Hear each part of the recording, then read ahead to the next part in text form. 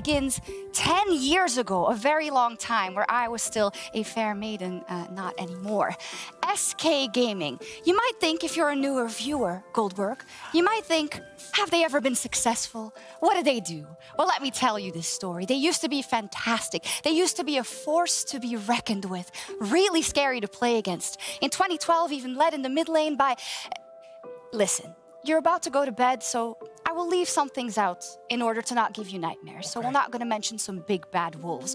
But all you need to know is that SK, they were one of the OGs, one of the big orgs back then.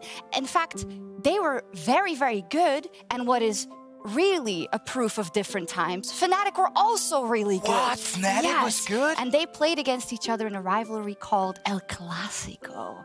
Yes. Well, SK back then, they loved the regular season. Yeah. They loved it, but they couldn't quite win the trophy. It reminded me a little bit of Rogue back in 2020, 21. Yeah. But in 2014 and 2015, they really made people afraid of them. In fact, in 2014, they reached the World Championships. I love Worlds. Me too. And they also had an illustrious figure called God Gilius. Who? God, yes, exactly. God Gilius. Wow. Usually he got replaced, but now he got thrown onto the stage at Worlds 2014 and he had to play with Freddy122, with Jessis, Candy Panda, and Rated. Do you remember any of these names? It's a team of coaches. It is, actually. And they were in a group with some great teams like Starhorn Royal Club and the Taipei Assassins and TSM. Oh.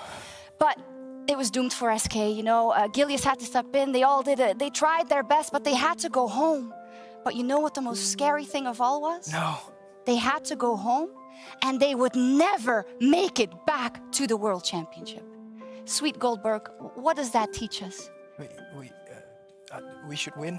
Yes, never take anything for granted because it can be taken away from you like this. Anyways, after 2015, bad to worse, all the way to 9th place for SK Gaming.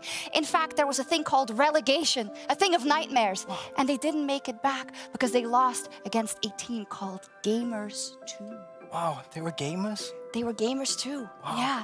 And SK, they wouldn't make it back until 2019, the start of the LEC.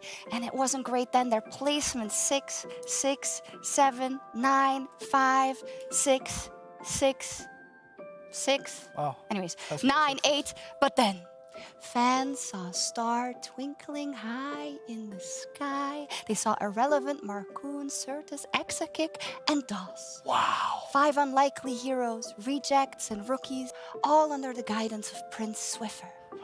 And they battled, they fought, and they got higher than 6th place. Oh. And now they have a chance to bring SK back to Korea, back to a chance to fight at Worlds. The last time was 9 years ago, 3,287 days. Wow. And here's the kicker. Yeah. You know who's on their bench? You know who it is? Oh my God. Yes? Say his name. It's God Gilius. God Gilius is on the bench again. Will that be a sign?